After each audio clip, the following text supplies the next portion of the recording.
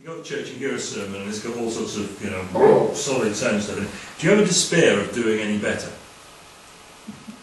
Do you? Do you know what sermons like that? I think when I was a young man, I probably preached quite a lot of sermons like that. Where, you know, try harder sermons.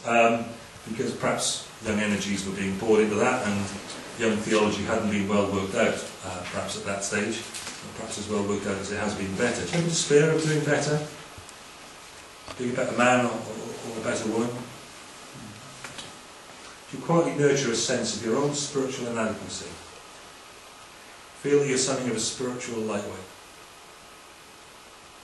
Do you know, 1 in 5 people in America surveyed recently, big sample, 1 in 5 read the Bible every day. Are you one of the 4 in 5? And do you feel it?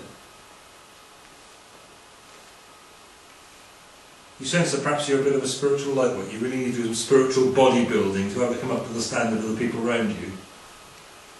But fear you lack the commitment and the discipline to do the necessary training.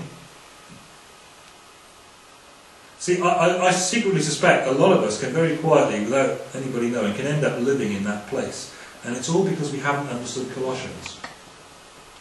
Or Romans or Galatians, Genesis for that matter, and what it says about these things. So once more, for the sake of all who haven't really been listening, Paul spells out the way for the Christian to bring about the change needed to live out the God-pleasing life in Colossae. A place that's feeling its best days are gone, and its economy is in recession, and its young people have left. Here's how to live a God-pleasing life in a place like that. Under circumstances like that, where you're feeling on the back foot, like the inadequate people, because everybody's gone to Laodicea now, and the churches are big there, on the basis of all the work you've done over the years. How do you set about living a God-pleasing life in these reduced circumstances? It's got nothing to do with the ritual, rules, or religion we looked at last time in this passage. So hear this. Here's the key. Since then you have been raised with Christ, set your hearts on things above, where Christ is, seated at the right hand of God, and set your minds on things above, not on earthly things, for you died. And your life is now hidden with Christ in God. And when Christ, who is your life, appears, then you also will appear with him in glory. Put to death, therefore, whatever belongs to your earthly nature. See, we tend to do it like this. We say, oh, I've got this bit of earthly nature about me, I've got to stamp on it, I've got to deal with it, I've got to, oh, such hard work not doing, or whatever it happens to be. You've missed the first 4 verses, says Paul. You're going to bat it the wrong way, and you're going to lose in that particular battle.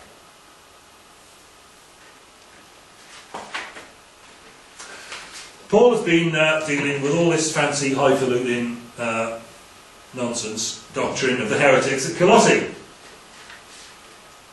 And he takes them back, these Colossians now, who are threatened by all of that, he takes them back to thinking on Christ's cross and resurrection and its implications. There used to be an old pigman from the West Country that we used to meet when we were showing pigs many, many years ago with small boys and a small girl. And he'd every now and again, he'd give somebody something to think about, and then he'd say, think on.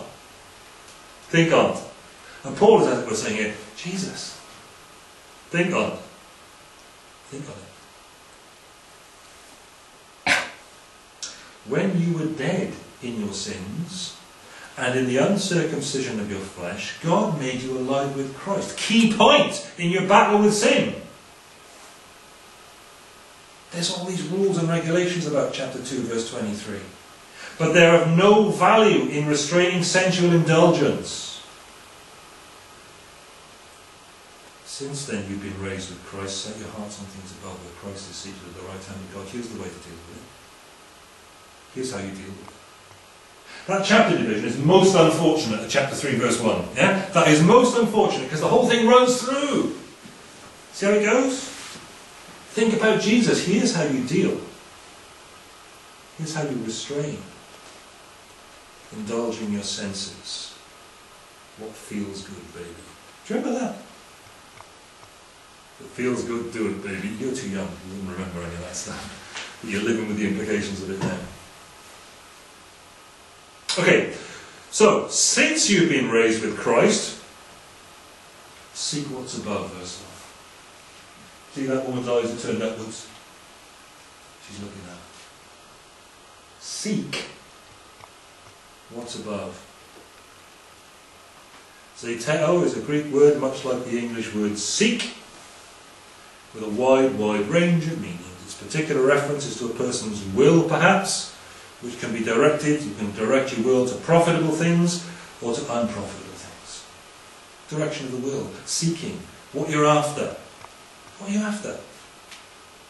Paul uses the present imperative, indicating that sustained effort is going to be required to go on seeking what's above. Because there's going to be plenty that pulls you towards seeking what's below. And earthly. But at this point, effort is required. The effort is required not to struggle with that sin. The effort is required to direct your mind to what's above, to seeking heavenly things. Now, I know the NIV says, set your mind on things above, but what it really says here is seek. Actively pursue to get hold of the things that are above. Invest in heaven's bank because it's not going to go bust. Seek the things that are above. These other things are going to go up in smoke. Seek what's above. Now, firstly, of course, Paul is speaking metaphorically of the heavens being up there, right? I'm not saying to you, heaven is up there. Was that first Russian spaceman in space? Can't remember the guy's name. Yuri Gagarin, was it? He said, I went to space and I didn't see God. Therefore, there is no God by implication, blah, blah, blah. Nonsense, rubbish. Okay, Paul is using a spatial metaphor to describe heavenly realities. And he's saying up there. To describe the two ages, the present evil age and the age that is to come. Set your mind on that world that's coming. Where the answer lives, as opposed to where the problems live. The idea is that every good and godly thing is up there, whilst the realm of unspiritual, sinful things was on earth, hence worldly. So set your mind on things above, ta'ano zetete, the things above heavenly things. Set your heart, desire, seek heavenly things. Let me ask you a difficult question. Have you been seeking heavenly things at all this week? Well, after all, why would you? Well, for the reason Paul gives next, of course. Set up question. Why?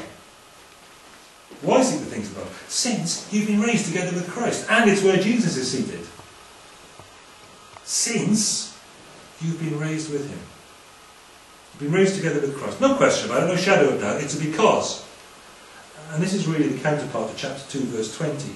Since you died with Christ to the elemental spiritual forces of the world, why do you still submit to its rules? That's in chapter 2:20.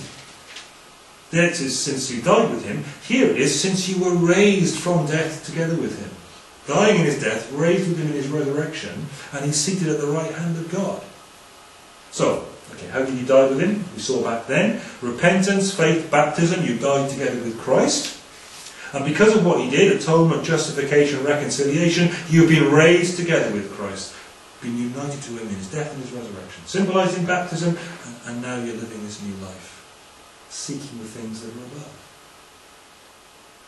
Since you were raised together with Christ, out of the sheer change of direction he's brought to you, through dying to that old way of life, being raised together with him, because of that sheer change of direction he's brought to you, well, out of that he's brought to you gratitude for the life he's given you.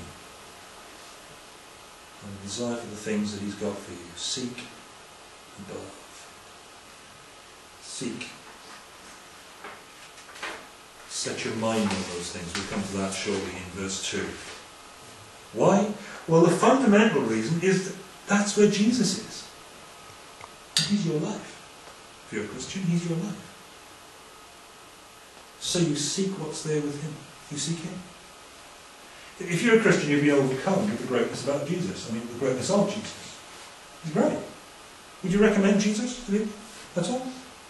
I mean, most church people wouldn't, really. Looking at him, they wouldn't recommend him at all. We've got this thing on Facebook, haven't we? You know, there's a page and you can recommend this page. By the way, that is a plug. Please will you go and recommend the page, because nobody has. If you go and have a look at the page and recommend it, right, that'd be nice. But would you recommend Jesus? Think about it. Is the quality of your life following Jesus such that you would recommend it to somebody else to follow as an answer, as the way? If not, this needs attending to. Seek Jesus. Set your mind on seeking Jesus, because that's where the one who is your life is. He's there in heaven, in heavenly glory. And it's where he is seated. Job done, sat down on the throne of God, ruling the universe, while we're surrounded by scenes of far lesser glory in this veil of tears, which presents itself every day to our senses. Seek that. Wouldn't you very much want to fix your gaze on what's there? Wouldn't you want to seek that? Now, I don't know about you, I need incentivising. Do you need incentivising? I get up of a Monday, particularly of a Monday, right? And I've got this list of jobs, is that true? And, you know, it can become quite overwhelming, can't it? I've got to do this lot today. Certainly after the weekend, it seems like there's a list of things that have got to be done. And it really helps a lot to just say, when I've done all that, I'm going to do this. Do you know what I mean? This is where I'm going, this is what I'm heading for, this is going to be great. And Paul is saying, hang on, you're living here in this veil of tears, where sometimes being a Christian is quite costly. I mean, for us, we feel it's costly. Imagine what it would be like if we were in some closed country somewhere with our small kids or whatever. You know? We can't begin to imagine, can we? It feels costly.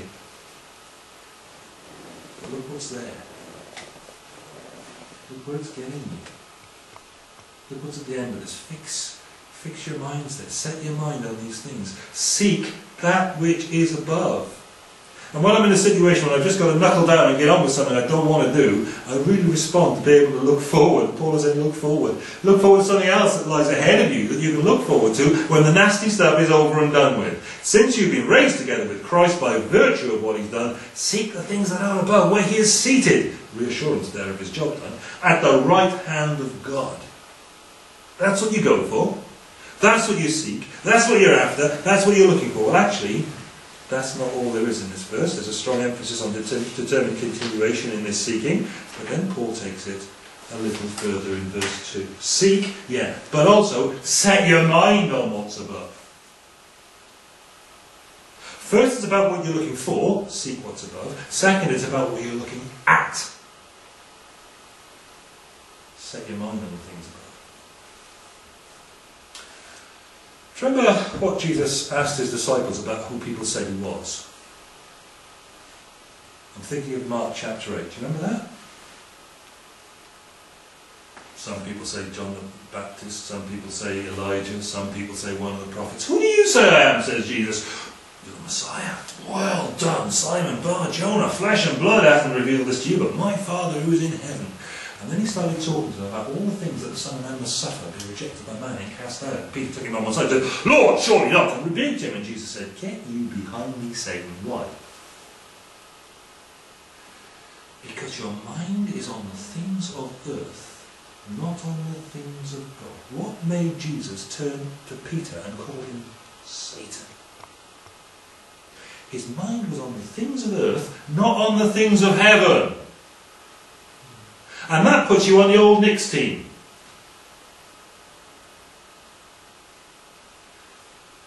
The difference between a faithful follower of Jesus and Satan seems to be, according to Jesus in Mark 8, whether you have your mind set on the concerns above or on earthly things. That's how important the issue that Paul is addressing here is. Set your minds on things above.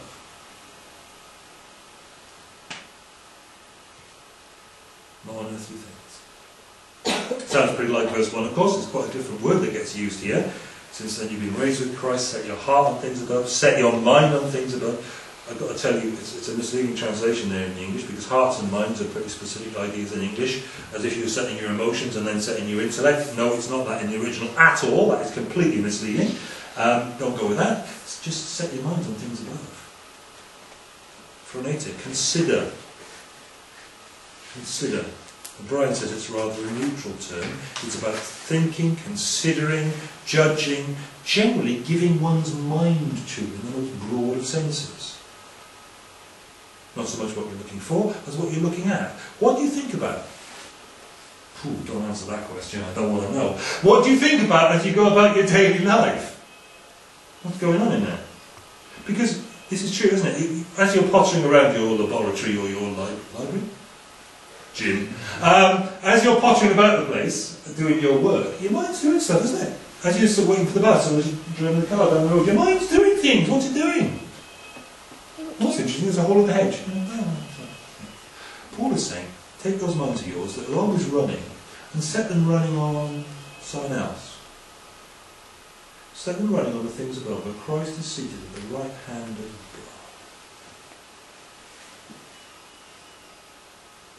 God. Not simply an act of the intellect, of course, this phroneo, this word, a movement of the will. It's got to do with aims and motives underlying them, because your mind, your personality, your character runs on the thoughts that are normally taking place inside that cranium. The thoughts that are going on there form the character and the personality. Out of the overflow of the heart, the mouth speaks, says Jesus.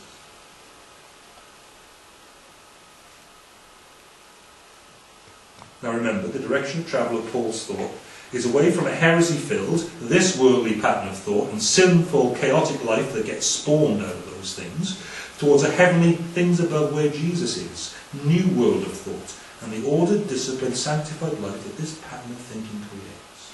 There is no doubt that the thoughts that go round in your head will emanate forth. I'm tired, the words are getting quite big. It's going to spew out into your life and the way you live, and the personality and the character that you manifest in the world where God has put you. It's an admonition to be heavenly minded, not earthly minded, along with all the things that brings along with it. Now, Paul is not saying, "Oh Lord, having high and mighty thoughts." Well, don't go there. You know that ain't right, don't you? But he is saying, let your mind run on the things of God, and it will determine and help in your living for Him. Set your minds on things above, and everybody's going, yes. And every secular commentator in the media and in the press and what they're going, yes, that's nice. We want our religious people to be basically good and godly, because that's rather a good thing. And you stated a positive. Set your mind on that. Yes, we need earthly-minded clerics. Yes, absolutely. And Christians as well, as long as they don't bring it to work. So set your minds on earthly things, and Paul says, whoa, whoa, whoa, not on earthly things. On heavenly things, not on earthly things. The negative comes into play straight away. Set your mind on things that are above, that's great. No one objects, because they don't have the full picture yet. If you're going to do this, then you are not going to do that. Hang on. There's a restriction in place. Obvious really that a world so committed to the compromised task of having its cake and eating it, the picture hasn't been grasped when the positive requirement is asserted, but 7 shades of protest break out when you assert the negative. Did you see QI last night? On the telly, did you see QIXL last night? We did, didn't we? And immediately there's Bill Bailey talking about cognitive dissonance, right? This is a modern phrase, we have an older word for it, it's called hypocrisy. It's when your mind is holding different things in tension together, as if you're living with self-contradiction. I know there's a technical end of cognitive dissonance, but when Bill Bailey was talking about it, that's what he was talking about, okay? So I know, you know, I'll write about it, I know what you're saying, but this is what Bill Bailey was on about. Set your minds on things above, not on earthly things, when you say both things. Now, of course, it's an enormously big ask. We've got how many senses, Callum? 6, 5. 5 I'm used to. Anybody else? Have you done some 6? 6th sense would be common sense, wouldn't it? Do you include the glasses? Do you include the glasses? No, then. We've got 5 senses, mainly speaking. And each of those 5 senses bombards us with sensory input throughout every day, every waking hour. And each of those channels, each of those sensory input channels, persuades us to set our minds on earthly, temporal things. You see material things, you smell material things, you taste. We do not have a third eye in the middle of our forehead to see heaven with. Right? We don't have a second pair of ears flapping around here somewhere at the top of the head to hear the angel's song. Right? Almost our entire information and communication input comes to us from or about things on earth. And we can't switch it off. It's like we've got to have it, but we mustn't let it master us. And there's a problem. There's a problem there.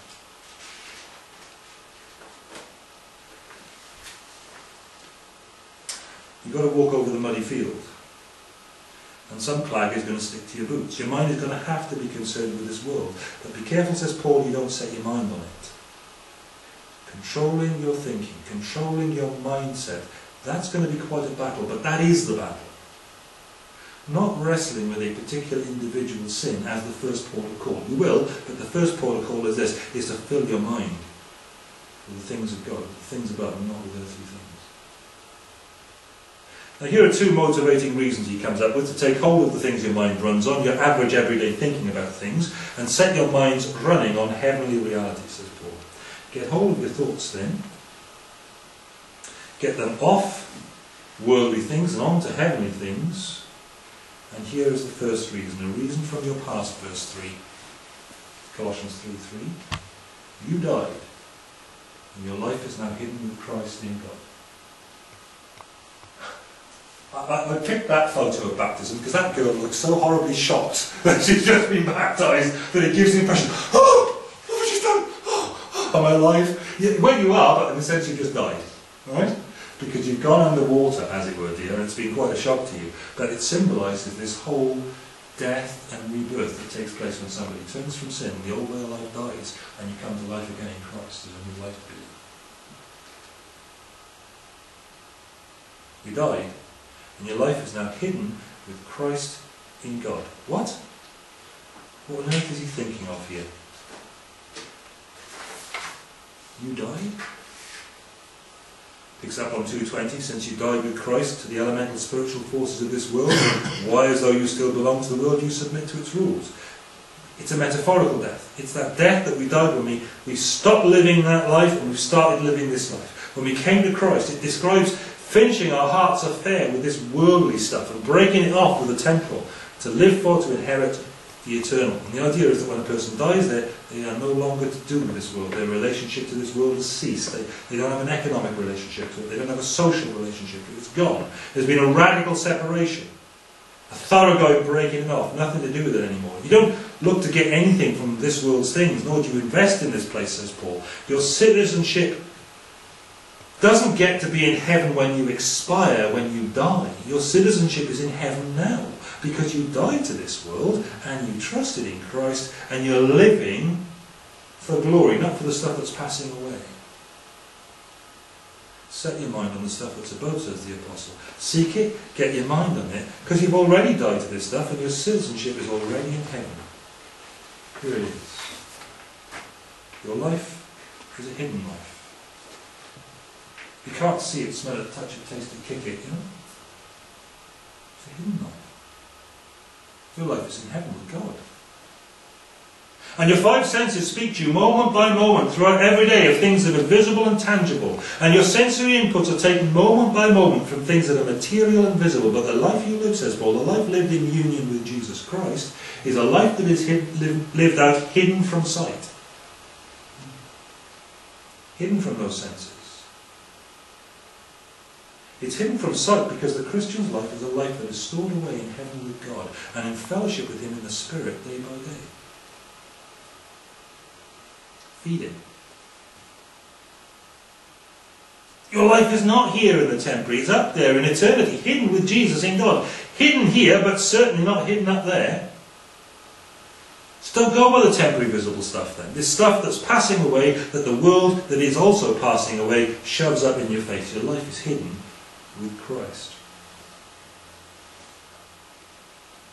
You died at some point in the past to this worldly life in sin, in a place that's passing into the night. So seek out the things that are found above and set your mind and run your aspirations on what's there, where you're going, if you want to get yourself God-pleasingly to that place. Here's the reason from your past. Here comes the reason from your future. When Christ, who is your life, appears, then you also will appear with him in glory. That's where we're going. It will be apparent then, it will appear then. Fill your mind with this.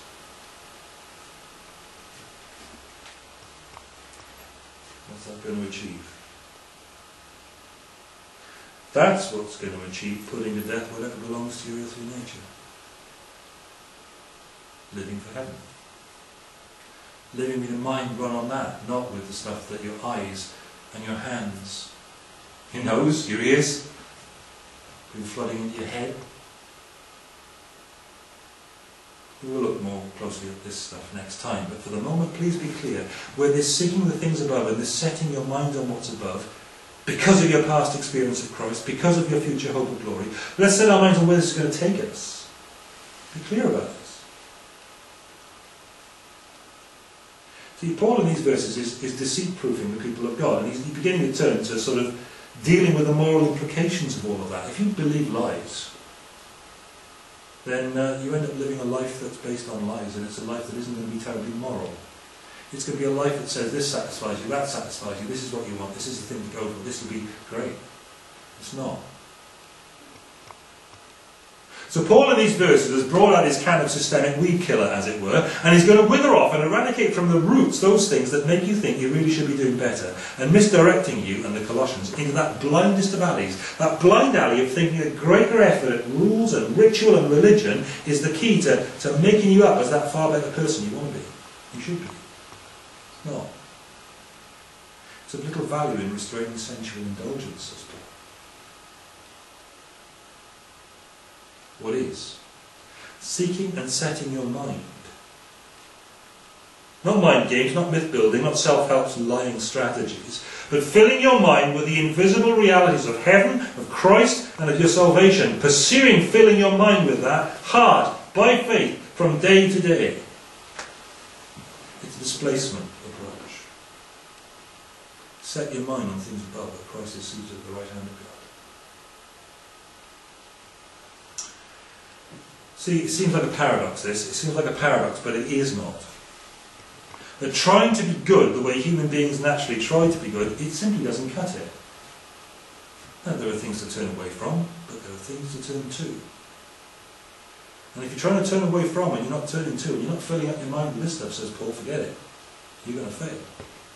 You're going to end up with the ritual, the religion, the rules scenario that Paul's been showing us in the preceding verses, is the denial of the efficacy of Christ's cross. Saying it isn't sufficient, and also showing your life isn't changed by it. Who's not troubled by sin? If you're a Christian, you're troubled by your sin, because that sin put Jesus on the cross and it shows you up for being the failure that you are. But the way we fight back is by taking control of our thinking, says Paul. The things we seek and the things that we direct our gaze at. In short, what we do is we tackle indwelling sin in believers like this, by focusing our minds on things above, not on earthly things. If you're not thinking about it, you're going to do it.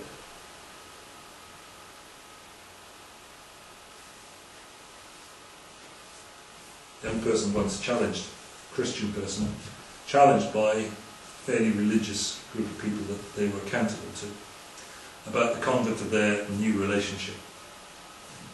Turned to the older Christian who was being quite legalistic about a lot of different things. He said, listen, we don't look at anything, we don't touch anything, we certainly don't make out. Well, of course you don't, because you're not looking at anything, you're not touching anything. You're not filling your mind with things that are going to get you in trouble. Does that make sense? Paul says, don't fill your mind with things that are going to get you in trouble. Fill your mind with the things above, where Christ is seated at the right hand of God. There's no room for the other trash then, is there? Make sense? It makes sense. It's doing it. It's the thing, isn't it? And we do this rather than engaging in some sort of ritual, religion, rules-motivated arm wrestling contest with the enemy of souls. Think you're going to win that one? Forget it. We just shut him out. We don't let him in the bar to have the arm wrestle in the first place. Easy. And we do it by filling our minds in, so that he is excluded by the presence of the God who alone has the strength to overcome him. Lord Jesus. We've died to earthly things. We've been raised with Christ. And the call of this passage is to so fill our thinking with this all-conquering, soul-satisfying Jesus, there is no room for the things that drag us down. I'd say not only this is the way to deal with sin that is biblical and effective, but if you want a challenge, that's probably quite enough of a challenge in itself, isn't it? And that, it seems to me, is the lesson of Colossians 3.